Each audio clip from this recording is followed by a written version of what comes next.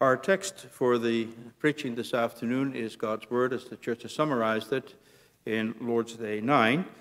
And this is the section that begins the part about God the Father and our creation. In Lord's Day 9 we have the following question and answer. What do you believe when you say, I believe in God the Father Almighty, creator of heaven and earth?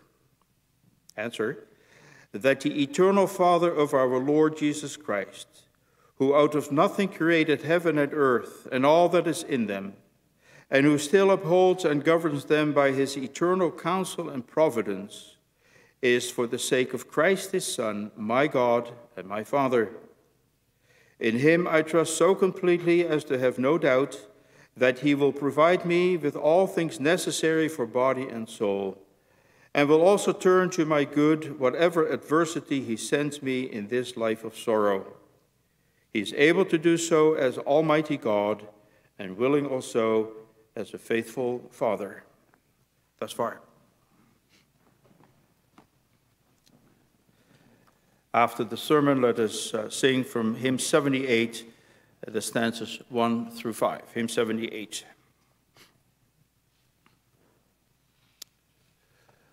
Congregation of our Lord Jesus Christ.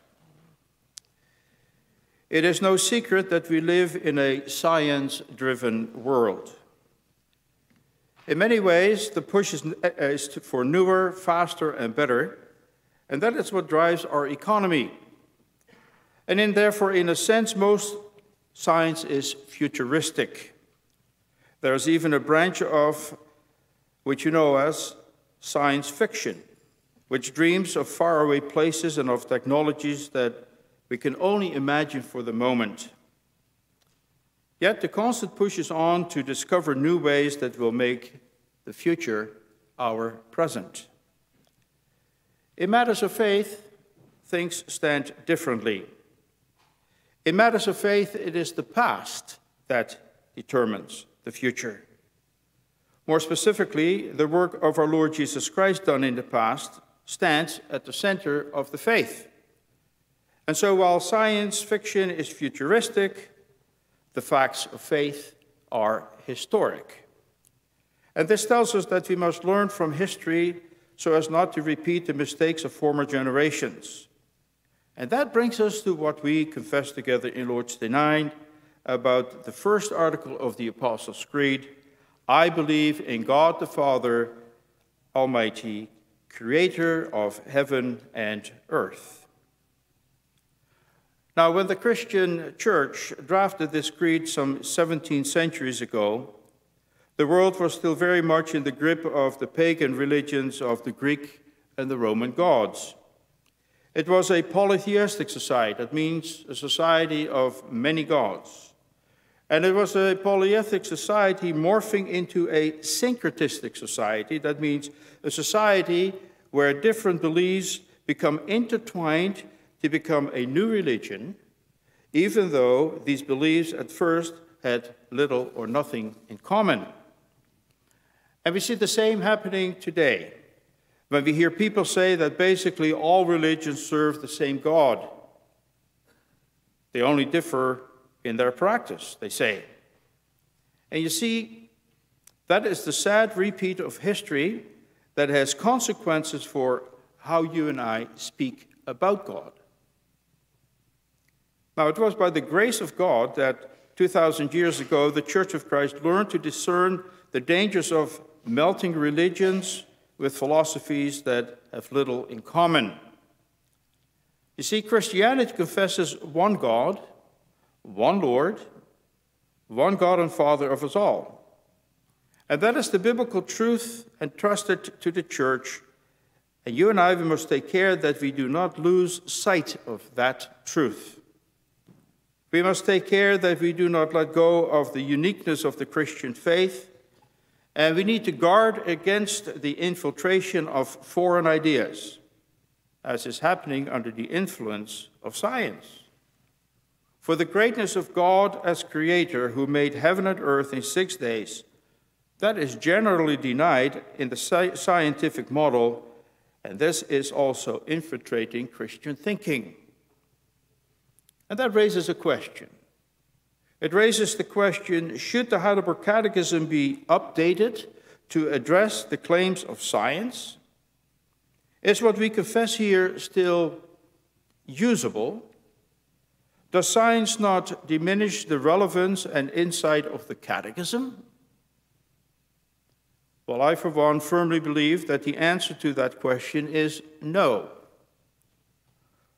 For what the Catechism has done, and what gives it its enduring value, is that in dealing with the first article of the Apostles' Creed, Lord's Day 9 addresses the most important issue, and that is the question, in whom do you believe? Who do you confess when you say, I believe in God the Father, the Creator? And so I bring you God's word as the Church has summarized how our Creator God is our Father in Christ. And 2 points. This brings a special relationship, and this helps us trust in His care. Now, Paul writes in his second letter to Timothy in chapter 1, verse 12, I know whom I have believed. And with that statement, he directs his faith to Christ Jesus, in whom the truth of God and the true character of God is revealed. In Christ Jesus, the truth about God is summed up for us in one special thought. It is the concept of God as Father. God is not only God. For believers, He is also our Father in Christ. And now in my opening comments, I mentioned that the work of the Lord Jesus Christ in the past stands at the center of the faith. And that is because, you see, the Lord Jesus Christ is the one who has revealed God to us as Father. And He guides us to God as Father. In Christ, God the Father established a special relationship between Him and us. And you see, Lord's Day 9 takes this special relationship as its starting point. The eternal Father of our Lord Jesus Christ is, for the sake of Christ His Son, my God and my Father. And with that statement, my brothers and sisters, we right away make known what we know about our Creator. Not as someone who is distant, someone who's aloof and far away, but as God who has a special place for us in His heart and who has a special bond with us. You and I, we may know Him, our Creator, as our Father. And the Bible tells us many things about God. Scripture relates how He is the father of Adam, the first created man. And that you know that in the genealogy of the Lord Jesus, as recorded in Luke 3, Adam is listed there as the Son of God. The Bible also relates who God is for us, thanks through the Lord Jesus Christ. And through His beloved Son, we are God's adopted sons and daughters. And that is why the proper way to speak about God is in light of what Christ has done in the past. The Father's love for us and for His creation is bound up, and it culminates in His love for us in His one and only Son, who paid for our sins with His precious blood. And so let us, with this in mind, look at the beautiful words of Lord's Day 9 again. We confess that the eternal Father of our Lord Jesus Christ is, for the sake of Christ His Son, my God and my Father. And now when you sit back and reflect on these words, you suddenly realize that they point each and one of us to a highly privileged position.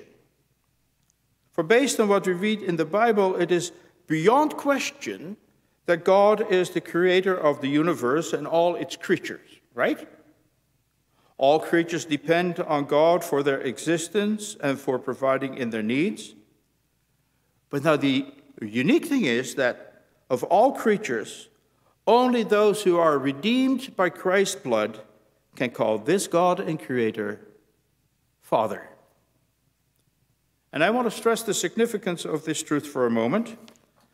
For you see, if we did not have a special relationship with God as our Father in Christ, then what would make you and me, what would make us stand apart from the other creatures? Nothing would. In fact, it would put us on the equal footing with the animals. And the simple reality is that many people who do not believe in God already speak about mankind as a human animal. For you see, on the evolutionary scale, we are just one step up from the apes. But the biblical truth of the matter is that of all creatures, only people can call God their Father. And even here there is a further refinement and restriction. For God is not the Father of all mankind. He is only the Father of those who know Christ as the eternal Son of God. And this is an awesome truth, which we must jealously guard, my brothers and sisters. For you see, there are religious groups that speak of God as Father, even though they deny the eternal sonship of the Lord Jesus Christ. But anyone who denies the Lord Jesus as the eternal Son of God, they cannot truly and truthfully call God their Father. You see, God is Father only to those who are adopted as children through the work of the eternal Son and who acknowledge that saving work of Christ. For you see, in the Lord Jesus Christ, the Father has shown us the deepest proof of his love towards us. More than his only Son, he could not give. And we have the promise of Scripture, he who did not spare his own Son, but gave him up for us all, will he not give us all things with him? And if these words sound familiar, you heard them last week after the Lord's Supper celebration. And how great a privilege it is, therefore, to be able to say, I believe in the Almighty Creator God, who is my Father in Jesus Christ. And that brings us to the second point. Knowing our Creator God as our Father in Christ helps us put our trust in him and in his care. Now, God's mighty act of creating is mentioned in many places in the Bible. Just think about the opening words of the Bible in Genesis. They leave no doubt. In the beginning, God created the heavens and the earth. And the heavens, which God created long ago, are still stretched over the earth like a tent. Oh, this is a wonderful biblical imagery, for in that sense, nothing has changed since the day that God created heaven and earth and everything in it. Also, the many Psalms recall God's mighty act of creating. And all of us know that this claim of Scripture is disputed. And in a certain sense, this denial is not only strange, it is also very illogical. For we are faced with the odd reality that otherwise brilliant minds consider it reasonable that the universe came into being through the Big Bang. But those same brilliant minds do not consider it reasonable or possible that God simply spoke by his word of power and called the universe into existence. That is odd indeed, because there is no proof to consider the one belief better than the other. And on top of that, the idea of a creator God who upholds and governs his creation is treated as hopelessly outdated. But now we know why people hold that view. They hold that view because they do not understand that God upholds and governs creation for the sake of his Son, who gave his life for the church. Not only do we confess that God created the heavens and the earth, but we also stress that by his eternal counsel and providence, he continues to uphold and govern what he has made. And so we must also treat this part of our faith in light of God's special relationship that I mentioned earlier. The fact that God provides us in our needs is because he keeps his word of promise that he gave to Noah. After the flood, God set the rainbow in the sky, and he gave the promise never again to curse the ground or destroy every living creature because of the sins of mankind. God promised that while the earth remains, the seasons for growth and rest will remain. And God has remained faithful to that promise. Our Creator still upholds and governs all things. And all you have to do is look around it, and you'll see it. Soon the remaining crops come off the fields. Our Creator God upholds the seasons. And this is then an indicator of another important reality. You see, if we firmly believe the Father's ongoing care for his creation, then we can also live in the confidence that God will provide in our needs. Isn't that true? You see, there is no reason to doubt that he will provide us with all things necessary of body and soul, and that he will turn to our good whatever adversity he sends to us in this life of sorrow. And then we profess that he is able to do so as Almighty God, and willing also as a faithful Father. Now, this is a wonderful expression of faith, my brothers and sisters. But now the point is, it must be more than a wonderful expression of faith. For you see, nice expressions can so easily become inactive theory. And therefore it must also be something that you and I not only say, but also believe and embrace with conviction. For if these words are no more than a nice-sounding theory, then we would only be fooling ourselves in believing that the Father cares for us. You see, theory is always something that is substantiated in practice. But Scripture reveals God as Almighty God, who has our best interest at heart and who has your and my life in his hands. As Almighty God, he has the whole world in his hands. And so we say God is Almighty. But what does that mean? Does it mean that God can do literally anything? No, that's not the meaning. For did you know that there are many things that God cannot do? Or that may sound strange to you because we read in Scripture that nothing is impossible with God. For instance, in Luke 3, verse 16. But you see, we always need to read that claim in its context. When the angel told Mary that nothing was impossible with the Lord, then the context tells us that it has to do with Elizabeth, who is beyond the age of having children, but she has become pregnant. And the context tells us that nothing is impossible with God when it comes to saving us. But there are things that God cannot do. For example, God cannot act out of character. Paul writes in 2 Timothy 2, verse 13, if we are faithless, he will remain faithful. And here it comes, for he cannot disown himself. And now the positive way of saying this is that even though there are things our holy God cannot do, he does everything and all things he intends to do. As we sang from Psalm 135, the Lord does whatever pleases him.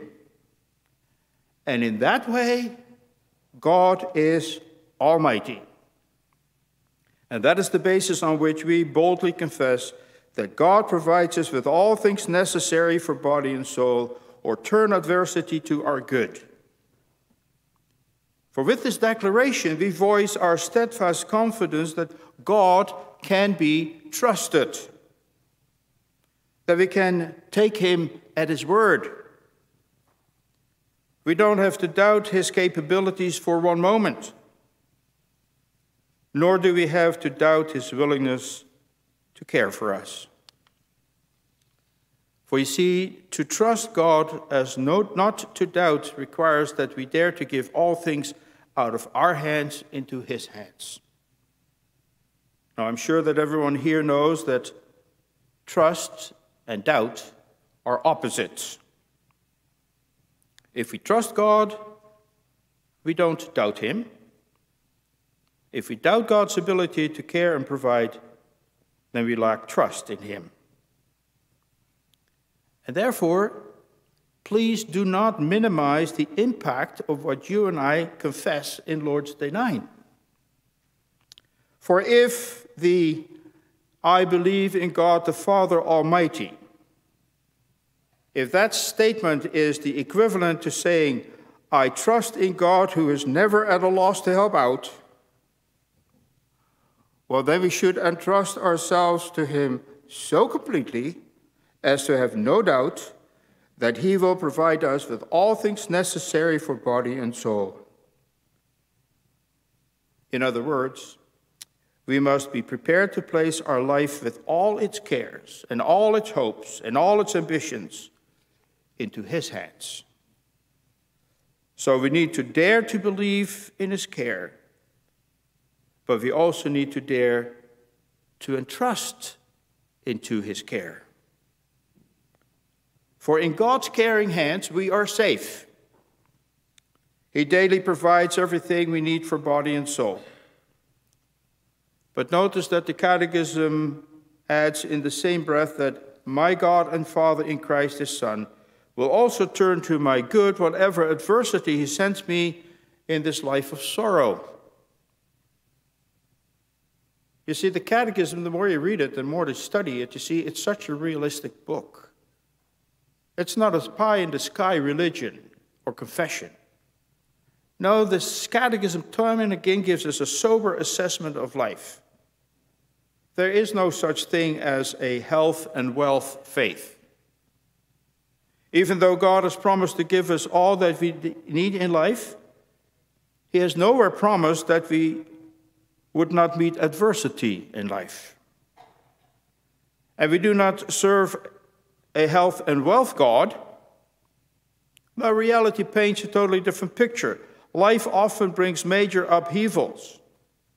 We even confess that it is God himself who sends adversity our way in this life of sorrow. Would COVID-19 fit in that category? I think it does. And it is on that point that people often stumble and claim that they cannot believe in God. The argument is, why would God, a God of love, send sadness into our lives? If he is able to do all things, why doesn't he take away illness and hurts? But since he doesn't, it either means that he can't do it, or that he's uncaring, or it is proof that he simply does not exist. But the question is, does the existence of hurt and loneliness, illness, and whatever else we may encounter in life, do these things prove that God, the Father, is not almighty or caring at all? No, this does not prove that at all. It doesn't prove that the Father is not almighty or caring. It does prove, however, that we should not think of God as being the genie who fulfills our every wish. But he is the God who wants us to rely on him in prosperity and adversity. And then the end result of our faith and reliance on him is that he is removing the evils and the burdens from our lives. For you see, through the Lord Jesus Christ, sinners like you and I are already being renewed to that new life. A new pain and disease-free bodies are on the way, and a new heaven and a new earth will be made ready for them. And now, if God moves more slowly than we wish in clearing evil out of the world and introducing the new order, it is not because it proved harder for him than he originally thought. Now we find the correct answer in 2 Peter 3, where we read in verse 9, "The Lord is not slow in keeping his promise," Peter comments. "He is patient with you, not wanting anyone to perish, but everyone to come to repentance." And that is why we confess the certainty that in everything God works for good with those who love him, who are called according to his purpose. And therefore, no one here, my brothers and sisters, no one here needs to doubt God's power in the world and in your life. God works all things for good with those who love him. And he does so because as Almighty God, he is able to do it. But he does so according to his own timetable. As God's children, we sing, "Praise the Lord, who over all things is wondrously reigning, sheltering you under his wings, oh so gently sustaining. Have you not seen? All that is needful has been sent by his gracious ordaining."